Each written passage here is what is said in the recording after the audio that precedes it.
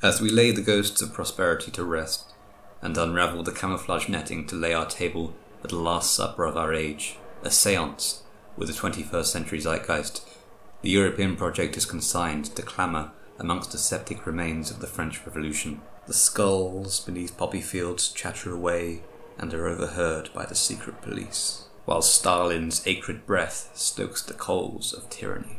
A twisting whirlwind of censorship descends, cutting right and left and down into the quick of culture and decency. Meanwhile, a circle of 8 gather around the kitchen table.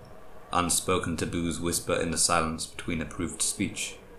Softly, the radio mutters platitudes, and your phone drinks your essence. And stumbling in the ruins of your virgin oil fields is a stuttering, ruined maid who laughs mirthlessly at the children plodding conscientiously through school. The kids look back at her, a ghoul with reflective eyes. Those eyes show history, one that progresses unstoppably towards justice and peace. But it's just a mirage, and when they blink, she disappears.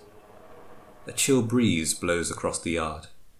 It's the chill of deathly purpose that has been absent for so many decades.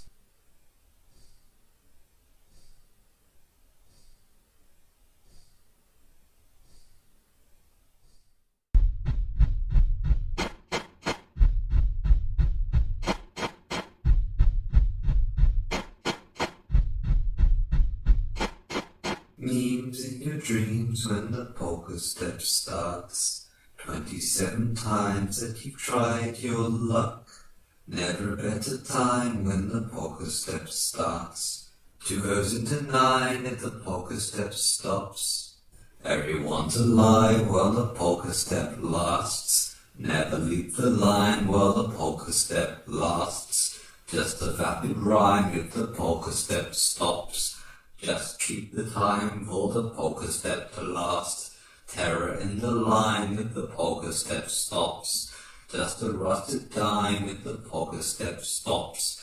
Everything declines before the polka step stops. Never a reply once the polka step stops. Just keep the time, keep your polka step slot. Never leave the line if you want to live. Houses built in line for the polka steps lot. Keeping beaten time while the polka step lasts. Profit is from time while the polka step lasts. Hold your money tight if the polka step stops. Nothing will be right when the polka step stops. Just a rattled sigh when the polka step stops. I was almost conscripted into the war between our worlds that killed about 1/4 of all human life. I say almost, because I found a way out of that mess. The climax, the most dangerous moment, came at the Palace of Tranquility. It was a bland, grey concrete monstrosity, built to prevent the prospect of exciting those who entered through its vast, lightened entrance. Indeed, the entrance allowed sunlight to pour in through huge windows. Deeper within, however, and the windows were above eye level. The knowledge of an outside existed, but it could not be seen. The walls were a calm pale blue, although they exuded no calmness. Anything one might feel was an illusion. I was ordered to attend an appointment with the military clinical psychologist on the 3rd floor. I was admitted almost exactly on time, the full waiting room showing this to be a well-maintained factory line. He looked at me with professional, clinical eyes. "Name?" I gave him my name. "What do the voices tell you?" He had jumped straight in. "The voices tell me the war is just, and that I must fight in the war." He showed his first real glimpse of humanity. "Who tells you those things?" "My audio-visual cast. It tells me these things on a loop." "It tells everybody those things. You are not insane." "It tells me lies. It tells me that very few of our soldiers die, that we have killed more than 5 million of the enemy, but lost only 50,000 of our own." "It tells everybody lies. You are perfectly sane.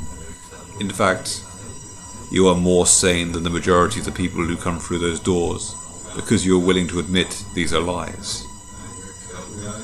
But I can't cope with the lies. I can't believe them. That doesn't make you insane. If I am not insane, and they lied to us, then how can you continue to believe them? You just told me that they were lies. I don't believe them. So, give me an exemption.